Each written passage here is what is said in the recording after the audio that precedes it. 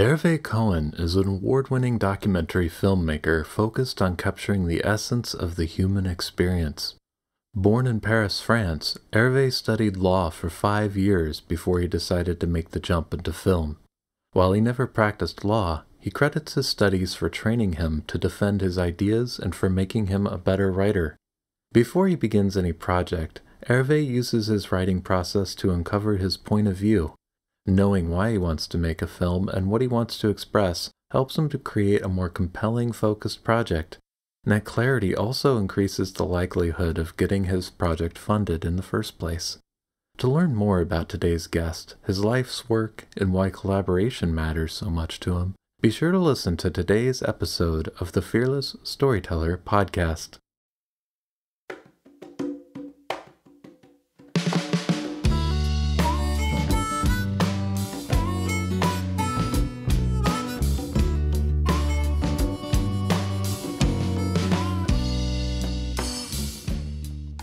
Hello, and welcome to the Fearless Storyteller podcast. I'm your host, Ethan Freckleton. Have you ever noticed how fear stops us from creating and sharing our best work? Join the Fearless Storyteller as we explore the heart and soul of writing stories, songs, and scripts that sell with the people who write them. Each guest has their own unique hero's journey and insights into the intersections between limiting beliefs and success. In exchange for your support on Patreon, you'll receive monthly one-on-one sessions with yours truly. I'm a certified master life coach, and I've worked with best-selling authors, award-winning filmmakers, and everything in between. Help fund the show today and get the support you need to take the next step forward on your own unique journey as a storyteller. Again, visit patreon.com/Ethan Freckleton. All right. Enough with that. On to today's show. Hervé Cohen, welcome to the Fearless Storyteller podcast. Thank you. I'm happy to be here. Yeah, happy to have you as well. Our meeting was somewhat serendipitous before connecting, but for people who may not know who you are, what would you like to share about yourself? So I'm a French filmmaker. I was born in Paris and grew up in Paris, and I studied law. Although I was really passionate by photography from my teenage years. And also growing up as a teenager, I was also obsessed with travel, and I wanted to discover the world, and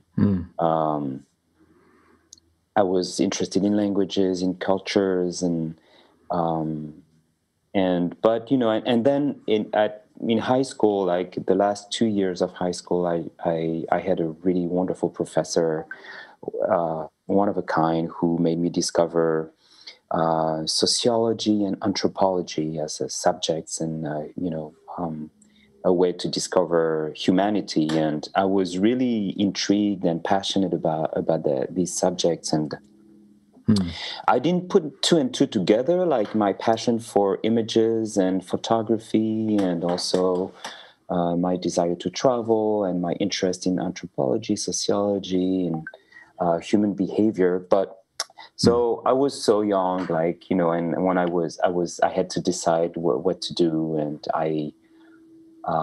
my parents, my friends, everybody were pushing me into doing something secure, law. I was also interested in human rights and being an advocate for, the voiceless.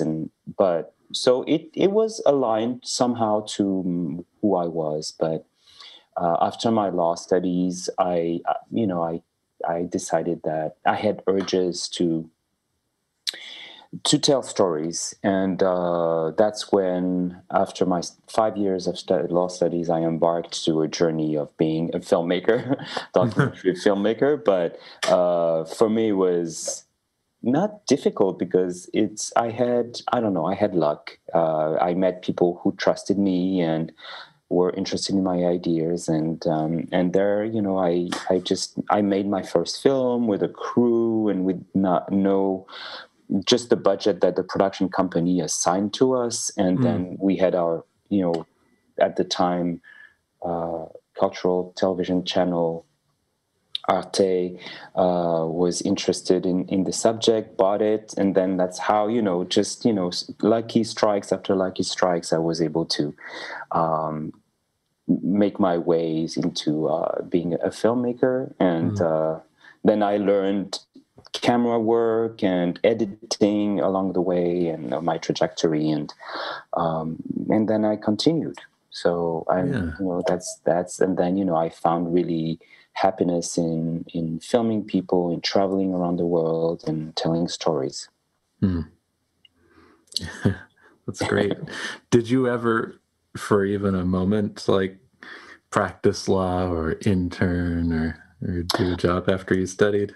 No, no, not at all. How far into that process of study did you realize you didn't want to do that then? So after 4 years, I had my master's degree, and then the 5th year was a parallel study between like studying to become a lawyer, an attorney, and also applying for a specialized studies in media, cinema law, production law. And I was like, I think I'm going to do this path. I'm just going to go there and just get closer to communications and but still in the law studies, law field. And that's when I really discovered that the creative field was something that I was attracted to, and that was my calling. Like I had much more of the creative mind than maybe the rigorous lawyer mindset. But although being a law student for me was a good asset for writing, for defending my ideas, and for putting on papers what I had in mind. And that was actually a good training for me to be like a documentary filmmaker and a writer, because I have to write and my projects and my ideas. So I was not a very good writer before my law studies, and then I became a better one after my law studies. So I can say that actually made sense. Well, tell me about how this writing works. You mentioned you had to do, it's a visual medium, obviously. Yeah. And so you kind of settled into documentary film. So how does writing play into that? What role does that play? That's a very good question, because we would tend to think that filmmakers write scripts. When they write scripts like fiction. Yeah. But for documentaries, I think the writing is an essential part, because I think you'd rather have in mind what you want to achieve, even if documentary is made out of random encounters or serendipity or facts that you don't control, the reality actually that you can't control, so you can't write in advance. But the process of writing is really a good way for you to sit down and think about what you want to tell, what story you want to tell, what point of view you want to express. And this is, I think, a key part of documentary. This is really like sitting down and on a blank page of paper, writing your ideas, even imagining sequences, imagining how the film will evolve, what would be the end, or the outcome. And then, then with that, even if the film doesn't follow these lines, it's a good guideline that for you to have in mind your objectives. It's all about what are you dreaming of, what do you want to achieve, and just imagining, for example, the opening sequence. Sometimes it's a good way to dream about your film, and it gives you also prompts to make scenes, also, because documentary is fiction, I can say, in some way, because of course, there's the reality. You don't have actors, but you have real people. But sometimes, in order to go to a certain direction, or to express something, or to demonstrate something, or your point of view, you sometimes want to create sequences, or that's that where the border between fiction and documentary is very thin. Actually, it's very fluid, and I can imagine many times where I had to, for example, to suggest something to my protagonist. How about we do this? How do you feel about doing this? And what if why don't you talk to your mother about this topic? How do you feel about that? Sometimes you have to prompt things, and if you write them in advance, if you have them in mind in advance, it helps you tell the story, I think. Yeah. So tell me more about point of view. Like, so obviously that's an important outcome of your writing process. Yes. Is deciding or figuring out your point of view. So, stepping back and talking to me, who's never created a documentary film, what is point of view? I think point of view is everything, and it starts from the question, like, why do you want to do this film? Why do you want to address this topic, and where do you want to go with this? And you have to assess where you are and what you want to express, because it's not just it makes the difference between reporting, like as a news reporter, and a filmmaker. And I think a documentary filmmaker is a filmmaker. He or she is not just reporting the facts. It's really telling a story with a point of view, with an outlook on the world, an outlook on a situation, or a gaze on what you on your world, on your surroundings, on the topics that you want to express.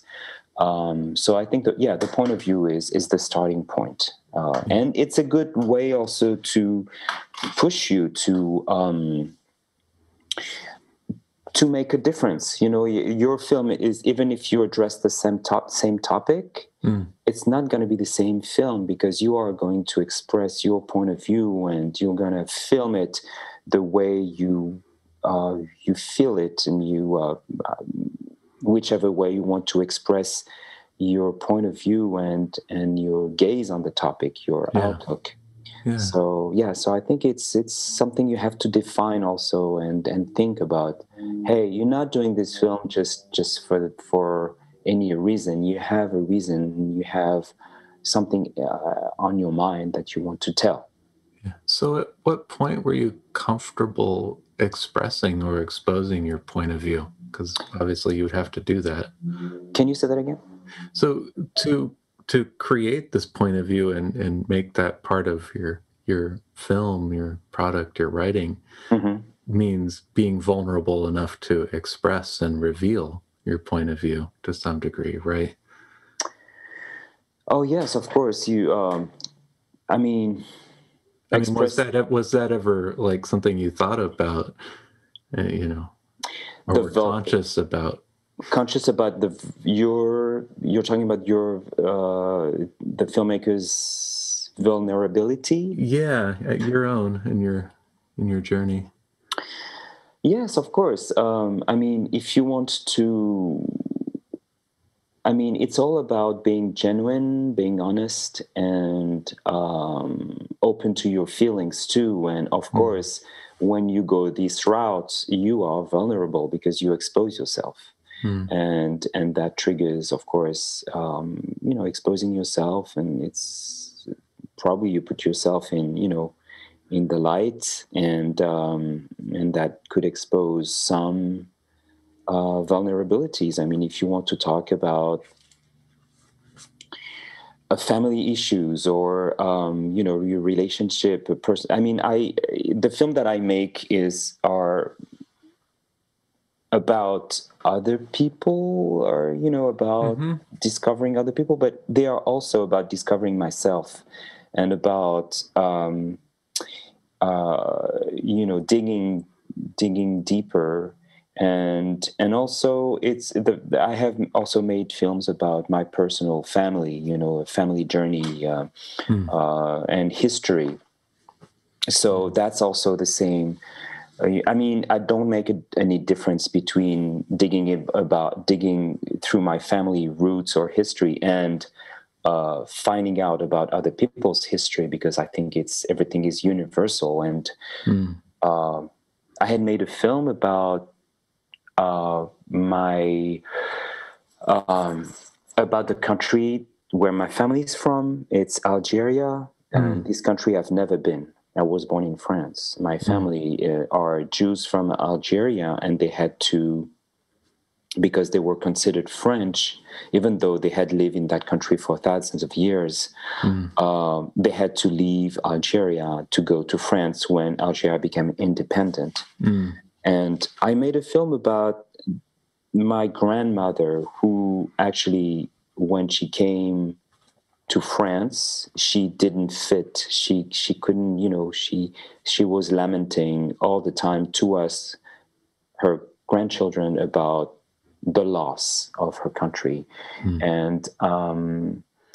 And there was so I wanted to tell the story. I wanted to reminisce about the figure of this grandmother, and from interviews and connections with my family, and to tell the story of Algeria. And it was really the first time that really happened, and thanks to cinema, I was able to tell that story. And for me, it was very personal. No one knows then there are, especially in the United States, that there has been a lot of, like, the Jewish community was really, really important in North Africa. And some I have a friend who works as a cinema teacher at CCA, and she asked me if I had a film that I wanted to share. And I picked this one. I was like, let's see. and I was so surprised that actually this film was received like in such an emotional level, and people felt really like engaged and about the story. I was like, well, but how come you're like interested? And people were like, this is universal, and your personal point of view and story about your family like touched us, because we also are related to some family history from a place that we have never seen. And so, yeah, I just wanted to make a point about the fact that actually sometimes the very personal matters are very universal and can touch beyond your circle. And the point is also, like, a personal point of view can go far also about reaching out and moving other people, because they're so personal, and people can be engaged more, I think. Yeah. What was that film called? In French, Une autre vie, another life. Because my grandmother would always tell the story about Algeria. And as children, we felt the nostalgia, even though we never lived there. But she would end her stories by, it was another life. And so we had the deep feeling that we had missed out on something. Yeah. Yeah. Yeah. And how is I write stories, and point of view comes up, but in your case, you always have your point of view, but you talk about the protagonist in a film. So what's the separation between your point of view and the protagonist? I don't think there's a separation, because the point of view, the story, and the protagonist, they all come together to tell the same story, I think. Mm. And the protagonists are the vehicle to convey this point of view. And without them, there would be no film and no point of view. So that's the beauty of documentary, I think. Well, how do you? Well, one, I imagine then you must learn a tremendous amount just in the process of creating a documentary, because they're external to you and they have their own experiences and history and Absolutely, yeah. yeah. That's also another. I mean, I'm all about learning and be humbled by other stories and lives, and listening to people and learning from them. This is really what I enjoy the most in filmmaking. It's really that, like learning from others and from their experience. Yeah, so it's definitely the what attracts me the most, learning from other people. Yeah. Yeah. So what's your process then? I imagine it's different project to project, but how do you choose your subject then or your Mm. protagonist? I mean, I I don't make a lot of films because it's hard for me to be if my ideas don't come from something really deep, from even a fantasy, something that I really dream of, Hmm. then I have a hard time sustaining the work. Yeah. And if I don't find the passion, Yeah. it's not easy. And it all comes out from this place of fantasizing about an idea on a project.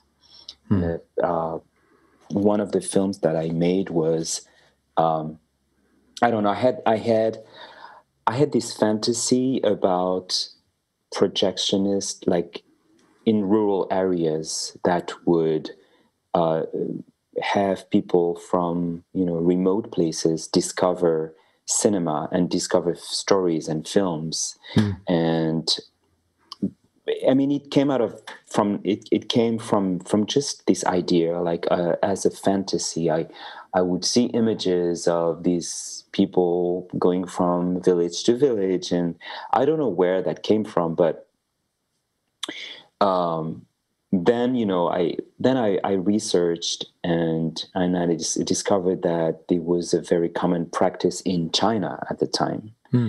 And with my brother, who studied Chinese and speaks Chinese, and he's also a filmmaker, we researched together, and we actually found out about these projectionist teams in the rural China.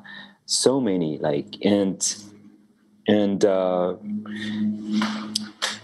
it was amazing because from that dream of telling a story of people sharing their passion for cinema, or with just rural areas with peasants, or with people who don't have access to culture or to Hmm. movies.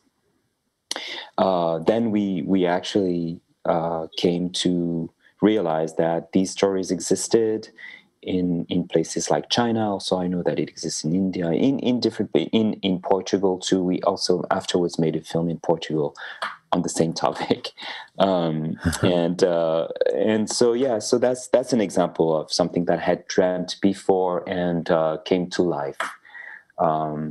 And this film, we made it in 16 millimeters. It was 35-minute film for French television, Hmm. and it was absolutely fabulous too. uh, Yeah. the It images, must have yeah. been really exciting to make that discovery that Oh yeah, yeah. absolutely. And it was beyond our imagination, really, like in terms Yeah. of landscape. And for us, it was a way to discover places that we would never have been to, Hmm. like rural China, like people who had never seen a Westerner, and just the scouting trip before making a choice of where we would go was absolutely like unforgettable, like to go to these places and follow these teams. And they were like carrying their projectors and reels like by hand, and crossing rice fields, and then just putting these screens on a field and having all these kids running around and being excited, and it was such a wonderful experience. What a trip. And Yeah. So detouring a little, I mean, just maybe taking that as an example, obviously it takes money to do a scouting trip. It takes money to make a film that's going to work. And so, like, how does that work from the point of view having an idea and making this discovery? At what point do you involve others, or make a proposal, or seek funding for that? How does that work? So for this film, so I made most of my films in France, where, as you probably know, public support for filmmakers is strong. So there is a mechanism within the Ministry of Culture in the Center for Cinema, where it's called aide à l'écriture, like writing grants. It's a writing grants. So it gives you the money to research, to do trips if you need to, and help you write the project. And so when my brother and I, we had this, we wrote that idea of, filming traveling film projectionist in China. And so we had to write a proposal, and then we got the grant from the CNC, Center for Cinema, allowing us to travel there and to research. Yeah. Then afterwards, when we had done that, we were in a good position to write a stronger proposal for television. And we, in France, we are always helped by production companies that who actually know where to go, have connections with commissioning editors and stuff like that. So we approached a production company with that idea, having done the scouting trip and written a proposal, a stronger one. And then from that point we got Canal Plus, which is a important television network in France, and so we got the funding for the film eventually. Yeah. And you mentioned like the production companies and that, and it sounds, using words like that, like it's almost a very business-like, not personal experience, but I'm imagining maybe it's different. It's different. Yeah. I don't, like, what's your level of personal connection when you're getting help from somebody like in the production company? Like, oh, you have to be like, especially in this field, and I would say especially in France, where people are very suspicious, or they're not going to, it's not, there's two mindset, like in France and in the US, it's kind of a different mindset. I believe in France, like, it's important to get introduced and to have connections with people to, would open doors. I feel in the US it's more about the idea, like, oh, that could work, this idea is amazing. And of course you need connections too, but in France, definitely everything works with people that or people who referred you to other people. That works better like that, for sure. Yeah. And it was a part I skipped over, but I was aware of it. So when you were able to do your very first production, right, while you were wrapping up school, or you just finished school, and you were lucky. So what were you doing to get into position to be able to make films at that point? Okay, so I'm going to share an experience. My first experience was actually a very bad one. Good, because But we're this is real talk, right? yeah. Yeah. So same thing. I had this idea, uh, again a fantasy, because it was I knew in the Alps a little community, a little village in the southern Alps. And I had been there many times in vacation, so I knew the place and the legend around this place. At one point in history, in the 19th century, the men of the village migrated to Mexico to seek fortune, and because there was nothing in their valley, it was hard times, and they had heard about the New World, and they just picked up and left. And their story was amazing because they actually made fortune. They succeeded. They created businesses that were like amazingly successful. The equivalent of Macy's in Mexico was built by one of these guys from this French Valley. And it was all about, dreaming of a place and, taking a chance and discover the new world. I mean, for me, that resonated a lot with my young, self. And, but of course I had never made films. And so I asked a friend. I mean, he was not like a longtime friend or good friend. He was someone I knew, who had experience in film. And I told him about that story, and I said, how about we make that film together, because you have connections and you have made film before, and I have not made films before, so we could be co-directors. And he said, oh, that's a great idea, blah, blah, blah. With his connections, he connected with the public network, one of the French television networks, and they were interested. But he, behind my back, signed with them without my name.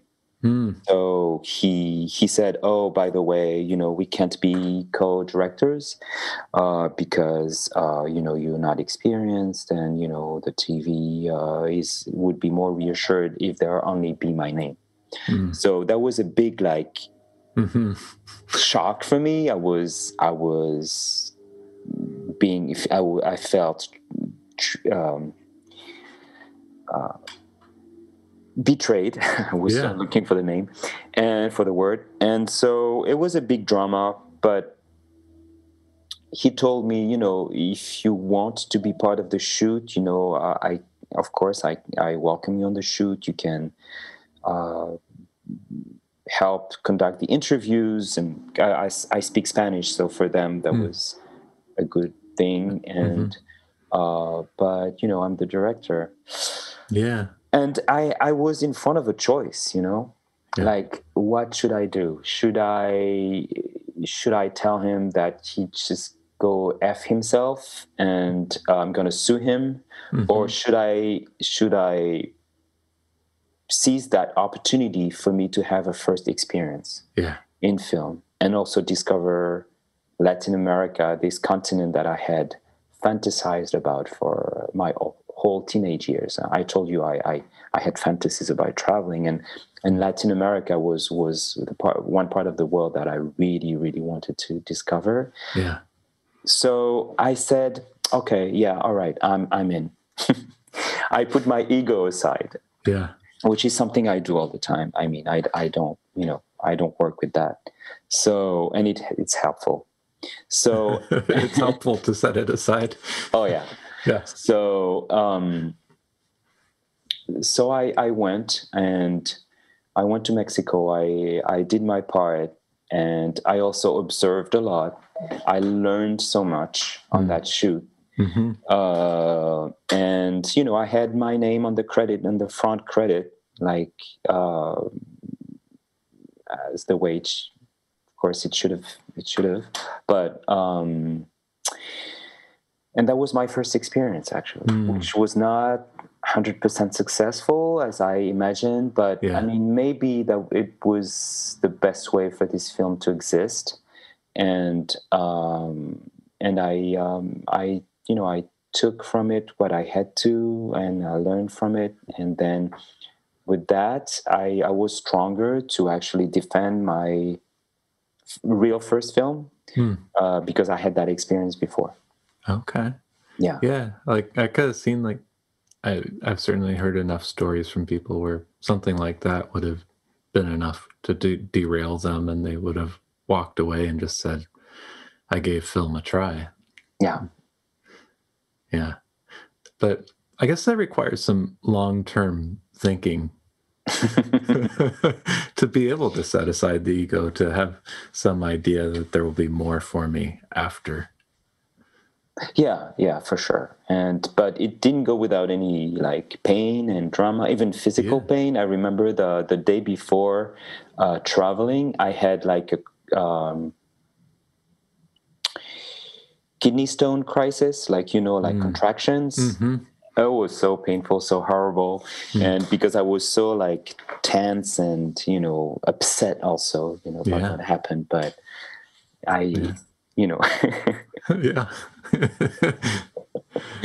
I do. Yeah, that would very upsetting.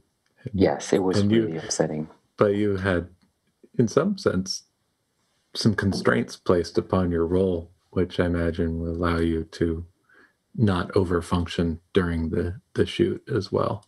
Yeah. Mm-hmm. Yeah. So fast forward, you've done a lot of work. Like, how do you approach collaboration and building a team? In a way that serves you and serves the project. Yeah. Well.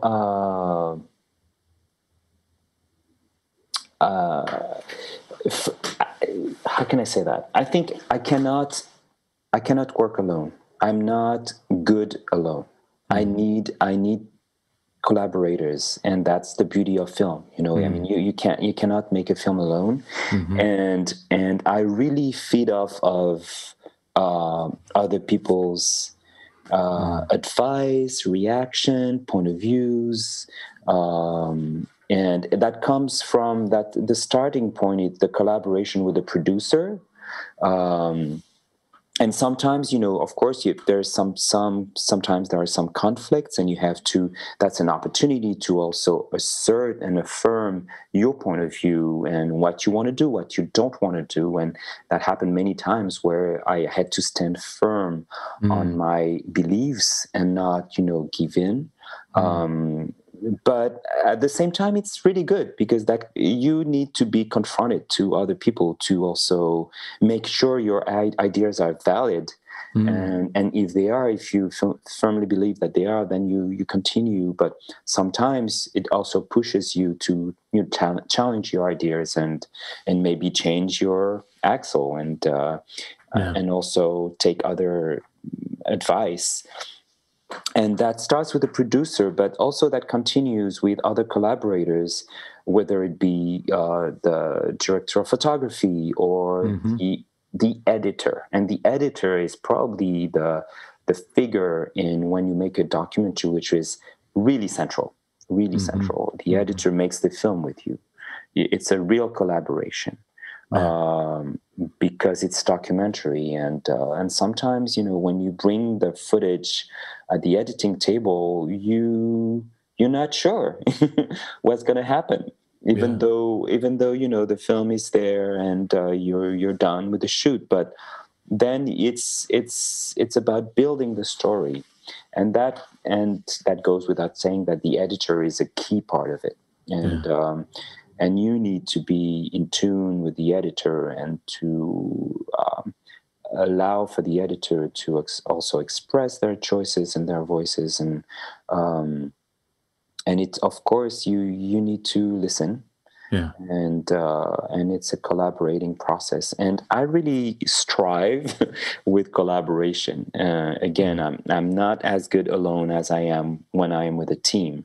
Yeah. Even, just to say, what do you think about that? And just expressing ideas, bouncing off ideas off to someone I work with is just, for me, it's already a good step. Yeah.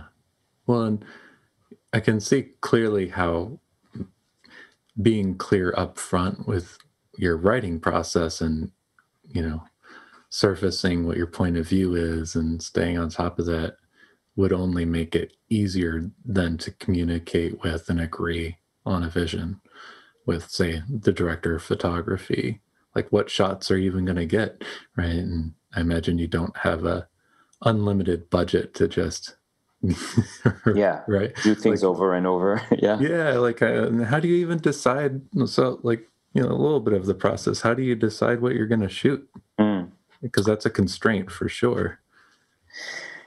What we're gonna shoot, or Yeah, what? what or when or Yeah, how you're what, going to when? approach those limitations. Hmm. Yeah. Well, each case is very different, of course. Some films are more predictable, so you have, some films are, the sequences in Hmm. advance. You know what you're gonna do and what you're seeking, um, and um, and then you can prepare everything. And but some others is more, is some other films, you're going to find out, when you do it. And so you need to be ready for the unexpected, Mm. and the relationship with the director of photography. But many times I am the director of photography. Hmm. Depending on, the film, and the budget. But yeah, for sure, the dialogue before is important, and then when you are in the action, in the process, then it's a question of synergy, of, the way you communicate quickly with the other. And yeah, sometimes you talk and sometimes you don't, and Yeah. it's just, it happens organically. Yeah. Was there ever a point where you thought about, like, quitting or taking a pause? Quitting my job. Yeah. Like, Yes, many yeah. times, many times. And I have a friend who also makes fun of me because I used to say, okay, I think I'm going to stop everything and open a bar. And, many years later, I'm still, trying to make films. And every now and then, this friend tells me, "So, how about the bar? Hmm. What's up with your bar project?" So, and That's that funny. was, That's yeah. funny. I was just talking to somebody a couple of days ago for the show, and their version of that was the tea shop. Oh yeah. Yeah. Yeah, that's a good idea too. So yeah, no, definitely I've, because of course, over the course of these my years of working, it's never been a straight line. It's always ups and downs, and you have to believe in yourself and your ideas. And sometimes you have moments where you don't, Hmm. and you're like, okay, so maybe I should do something else. Yeah. Is that what comes up for you in those moments where you've thought about giving up? Yeah, for sure. Yeah. And also, by coming in the US also allowed me to diversify my skills too. I'm like, Mm. maybe I should also do something else, which means I can also edit and also shoot, Mm. which are still, in the same industry. But for me, they saved my life many times. Like, Yeah. not, the process of making films, there's really tedious and long ones, and it's good to have other skills. Yeah. So I have developed these other skills, especially when I arrived in the US Mm. 10 or 12 years ago. Yeah. And a lot of us have that need to keep growing or feeling that sense of growth and trajectory. Absolutely. That's my case. Whatever the age I am, or the state of my skills, or where I am in my professional life, I always want to learn something new, and you know, I don't want to feel like, oh, I've done this, I've seen that, and I don't want to be blasé about things. I want everything to be a new experience, a new learning experience. That's really what life is all about for me. Is that success then, being able to do that, to have new learning experiences? Oh yeah, for sure. Yeah. I see that as a success. Yeah. What else do you see as, what else are your criterias for success then in what you do? Wow. Just being proud about what I do and what I have achieved. Moving people with my work. Trying to reach out to other people and see that they respond. Yeah, they're moved. Yeah, they understand my point. That's Is that a connection thing, an impact absolutely thing? Yeah, connection, impact. Yeah, that's the measure of success for me. Yeah. Mm-hmm. Yeah. So how much do you need beyond putting a roof over your head then? Oh. Enough to open a bar? Yeah, absolutely. Yeah, well, yeah. Over the years, I've had lots of issues about how to navigate financial difficulties as a filmmaker. It's really feast and famine, and so you have to be cool with that. Like, okay, that you have chosen. You could have remained in the legal trajectory, and you would have been a lawyer, and you would have been okay, and probably you would have had a nice Lexus or whatever car, luxury car, and a nice house. But I have a bike. Yeah, I bet it's a nice bike though. Yeah. I have a nice bike. Bikes aren't cheap these days. Come on. It's not even an electric bike. But you've got lots of hills.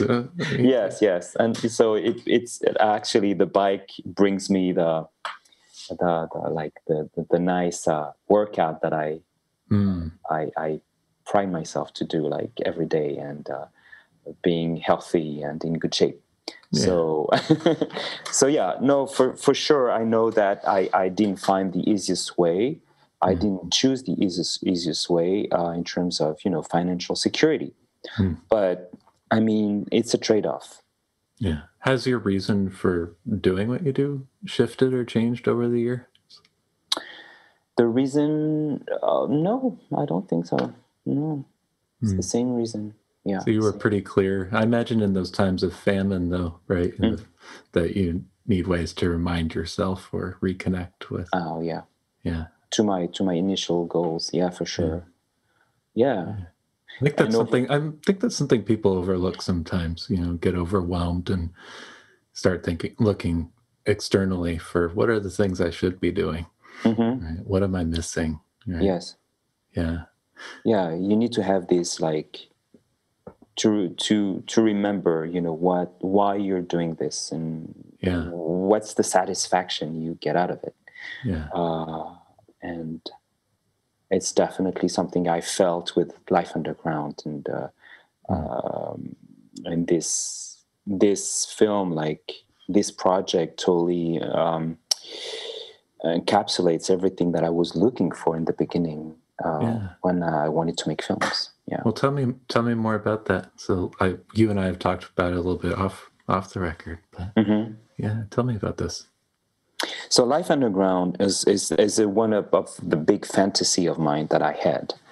And again, I had dreamt of that, of making a film about, actually, let me backtrack. I'm from Paris, and I've always taken the subways all my life, um, and wherever I go when I travel, I take subways because I can.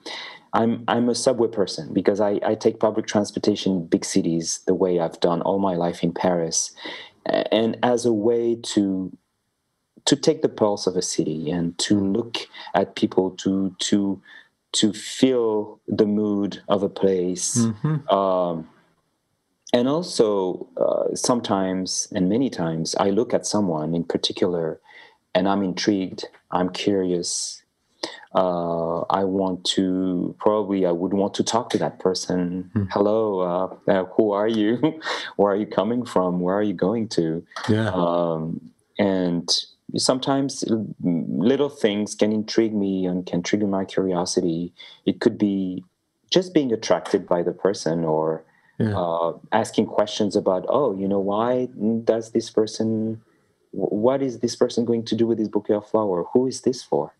What's the story behind, And it's great, to be able to look around and be inspired by people. And so that's, at one point I was like, how about making a film about that? Like approaching people, finding out about their lives and what they have on their mind. Um, and that would be the best way, with a camera, to actually go beyond my fantasy and actually connecting with these people and engaging with them, because it's because I have a film to make. I'm not just out of the blue talking to you. Yeah, you probably stand out a little bit if you've got the gear to to do that. Yeah. So for many years, I had this idea in mind. I had written like a very heartfelt script, inventing stories of random encounters in subways. And so just going back to your first question about, with the writing, how does this come into play when you make a film? I've never been so inspired by writing a film project as by writing about life underground, what I was dreaming about. It inspired me so much. And in the beginning, I had in mind to write a document, like a straight up documentary, long format where stories would intertwine. The idea would be to connect passengers in subways from different places in the world, and have their story resonate, one another. A love story could begin in Santiago and develop in Berlin and in Tokyo, with three different protagonists, because of the resonance, and because we all have things to share that are kind of similar in their way. But I tried very hard to find funding for this project, and it was difficult because, of course, there is no story before that we know of until you surface it. Exactly. Yeah. So what's the story? What is it about? Who are the characters? I could not answer that. So it was all about random encounters in subways. And I was like, you have to trust, this is a good idea, and it could develop into a very compelling film, but no way to find funding in France for that. So, I kept, I don't know how I did, but, I kept very motivated about doing this project. It kept me really, I think filmmakers have to be a little stubborn and really to believe in their ideas to keep going. And I think that's what I am. I'm a little stubborn also. I don't let go easily. And because I don't know, this idea was a fantasy of mine, and I was very passionate about it. And each time I would travel, I remember I was in Singapore. I took for the first time in Singapore, because I was traveling to Indonesia. So I had to stop in Singapore, took the subway there. because it was a very, very long layover. Took the subway to go to the city, and I took many pictures in the subway, and I was fascinated, and because I could feel something about the country, about the place, I could understand things, and so this idea didn't let me, I didn't let this idea go. I was like, I need to do this, and when I came to the U.S., I was fortunate to be included in this residency program at SF Film. At the time, it was called San Francisco Film Society, and now it's called SF Film. And this residency program was an incubator where, with other filmmakers, you would sit in a place and write and think, and also exchange with others. And I remember I told you about the fact that I'm not as good myself as I am when I exchange with other people, and that's actually what happened. We had regular, so-called production meetings where we would exchange where we were in the process of our development. And so exchanging with other people, we gave each other feedback, and it was a good support system. And that kept me going for a while with this project that it still was in my mind, and more than in my mind, really, I was trying hard to make that happen.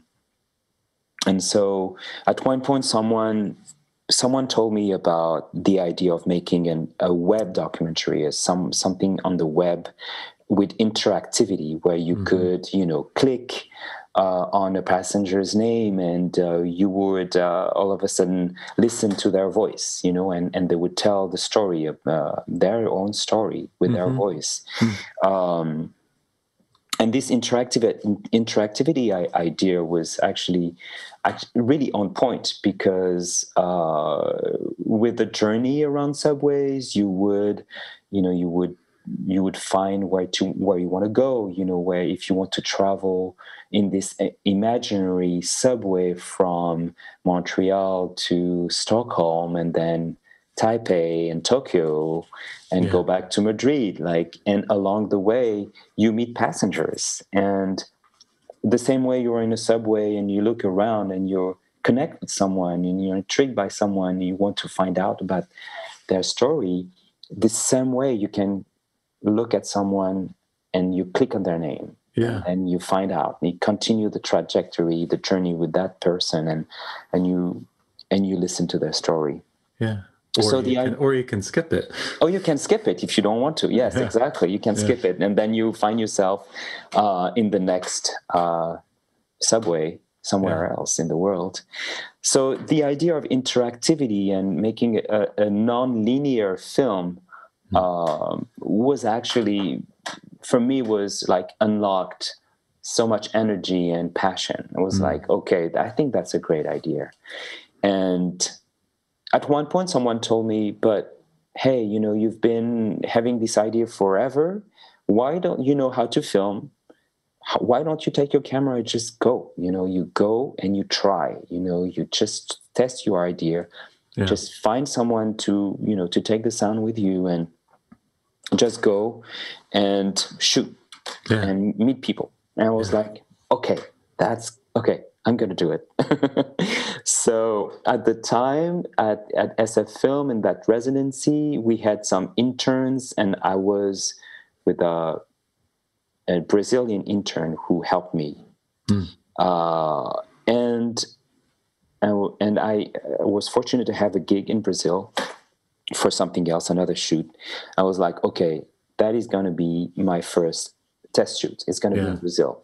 So I went to Sao Paulo and to Rio, and that was my first test shoots. I found someone to help me to translate and to navigate the subway locally. And then I did my first, and it was so, like, with Brazilians, it was so easy. It was a piece of cake, because people are not shy. They open to talk about themselves a lot. Yes. Yeah. They're not camera shy. They're not like into themselves like in some other places. They're really it's all about, talking and be open about talking about themselves and in honest ways. So it was so successful that, I had so much footage, and I edited my first stories in Brazil. And that's where everything was like, for me, it was a validation of this. It was a proof of concept. And still from this SF film residency program, a friend of mine, filmmaker friend of mine, introduced me to someone who knew everything about subways and who knew public transportation in the world and organization around public transportation. And he told me, you should go check out this organization. They're based in Brussels, and they're all about promoting public transportation. It's an organization that also gather members, public transportation agencies all over the world. That might be a good fit. And I went back to France. I talked to a producer who was introduced by a friend of mine. Same thing, introductions. And then luck. I mean, in this world, in this field, you have to be lucky. I mean, it's not all about talent or about how good you are. It's also about luck. Yeah. And it turns out that she knew about this organization because she had a friend who had worked there. Just random, really. That is, yeah. Very random. And so we had an introduction at this Union for International Public Transport. That was the name of this organization based in Brussels. And we producer told them, okay, actually, we're going to be in Brussels next week. Can we meet? So, which was actually a pretext to just push, the door open. We had this amazing meeting with a general secretary of this organization who fell in love with the project. He said, I want to help you. I want to help you find money to fund it. And for him, it was a great way to promote public transportation by, focusing on humanity, on people, Yeah.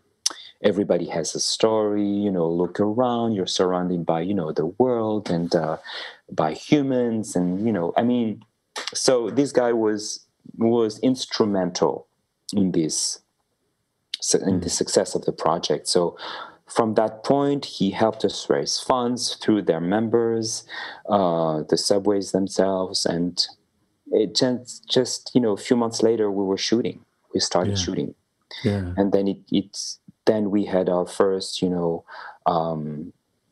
release was at South by Southwest, the festival in Austin, Texas. It was like not even 2 years later, but we started shooting in June 2016. And in March 2018, less than 2 years, it was already online. And, with all the work translated into 10 languages, 14 subways at the time, or 13 or 14 subways at the time were there, with 3 stories per subway, 3 passenger stories, and the coding, the interactivity, the test online, everything was done like in so quickly. Yeah. So then we had also the opportunity to create an installation with it. It was another fantasy of mine to show it in a public space, to show life underground. So for the listeners, life underground follows passengers on subways, and we find out through their voice. It's a voice recording. We find out about their lives, whatever they want to tell us about who they are. Of course, I have some initial questions. Where are you coming from? Where are you going to? Which sometimes they sound like fundamental questions about life. Where are you coming from? Where are you going to? But in transportation, it's a basic question, but sometimes they're open to something really big, you know. And I ask them about, you know, their dreams. What did you have a dream recently at night that you can remember that you know stayed with you? This is also another way for them to open up to their, you know, inside thoughts and mindset. So we travel the subways, we look at a passenger, we click on their name or not.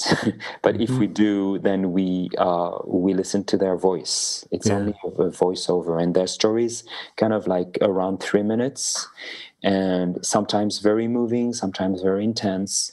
It could be about, so we also in the web documentary, in the platform, we have organized the stories by themes.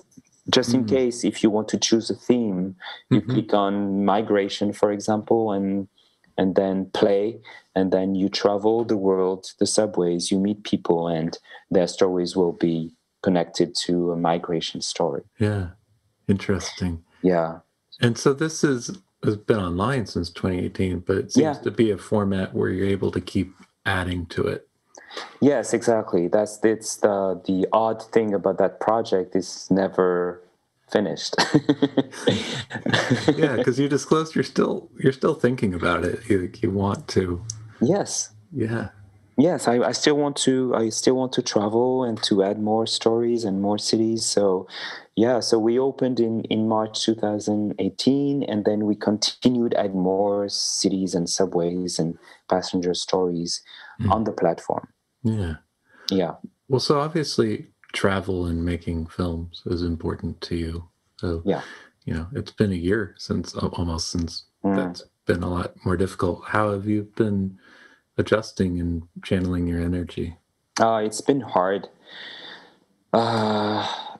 It's been really difficult. I lost my dad in March. So COVID hit. And so I spent 3 months in Paris. So I put I was focusing on my family, but I had also the idea of as soon as the lockdown happened, I was like, it needs to. This time is so odd. We need to document our collective mindset. And not being able to shoot myself, being taken by by my family, and being in Paris, I was like, maybe I should ask young filmmakers all around the world to document their lives and to tell us about their stories, their mindset, their state of mind at the time of Corona. Yeah. And so, because of all the connection that I had with Life Underground, because I've always hired a young local filmmaker or aspiring filmmaker or a film student to help me, I had these connections. So that was a good first, base to reach out to. And very quickly, I had built this network of young filmmakers on all continents. And they actually delivered. For them, it was also a good opportunity to do something and to release also some of their, emotions and stories. And then a few months later, we have a series of shorts.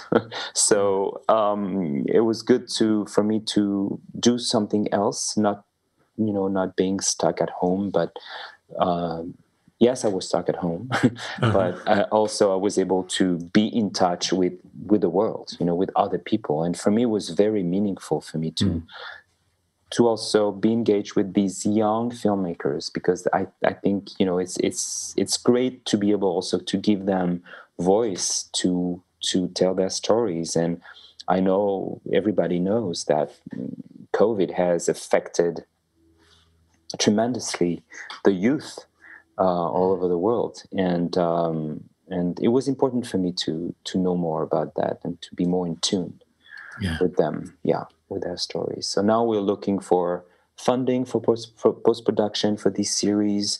We are looking for a platform to show it. That's what I've been working on right now. Yeah. Exciting. Yeah. Well, for people who want to know more about you, because we're out of time, I know.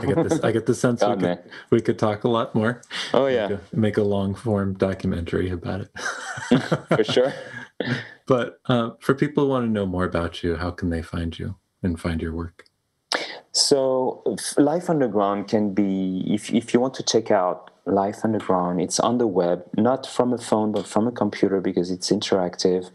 You can find it at life-underground.com, and that's how you can watch this documentary. It's also become an installation for museum and public spaces. This is the other fantasy that I was about to explain. Yeah. So it's being shown. It has been shown in different places, and my goal is to find other places, museum or other public spaces to show it. But for now, you can watch Life Underground online. It's being seen and watched all over the world, and it's the magic of the web. Yeah, and it looks and sounds great.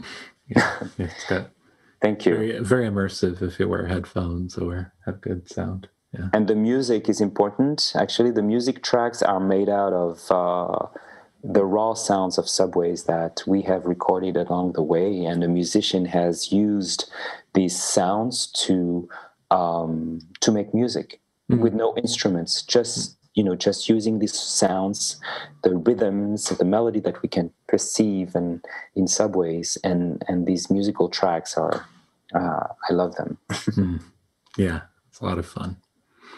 And so life-underground.com, and then for you have a website as well. Yeah, it's my name, hervécohen.com, HervéCohen.com. That's my website. Great. Yeah.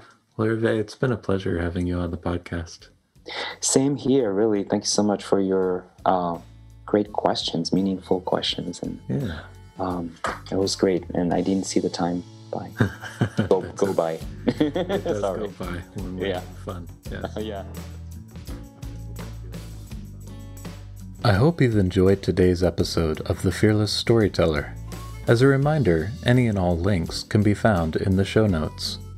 And if you're enjoying this podcast, will you please consider leaving a review? By doing so, you'll be helping new listeners discover the Fearless Storyteller podcast.